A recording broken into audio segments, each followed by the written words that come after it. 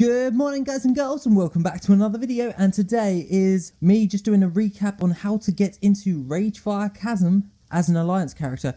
Now obviously you've seen on the map of what I'm doing right now, and basically you're up above the mountains and you fly down through the purple tunnel, and you're going to want to take a left, duck under. You may basically make a U-turn and go down while you're doing the U-turn, but you U-turn to the left, go into the dungeon, and basically you're in. You just got to be very careful on not to pull the flying mobs before going through. You have to wait till they pass where you're going. You have to wait till they've passed the tunnel and then you fly in. Otherwise you're going to get caught, stunned, shot down and pretty much executed.